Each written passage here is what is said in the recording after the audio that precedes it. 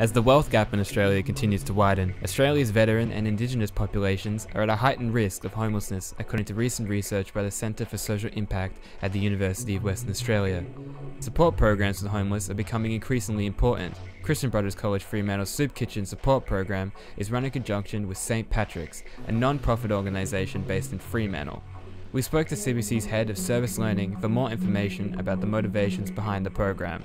I hope they learn a sense of understanding about their community. A lot of them transition through Fremantle to and from school each day to like the trains or the bus, and they go past a lot of the clients that deal with St. Pat's, so maybe an understanding of their situation and perhaps why they are where they are and how they can help them. But also that not to be scared of assisting where they can, using their skills and talents to support organisations like St. Pat's, just to sort of broaden their horizons and build a bit of knowledge, because a lot of them are very aware of what they do at school and at home, and outside of that they get a little bit sort of uncomfortable, and we sort of want to push that boundary to encourage them to explore that and to see what comes of it, I guess.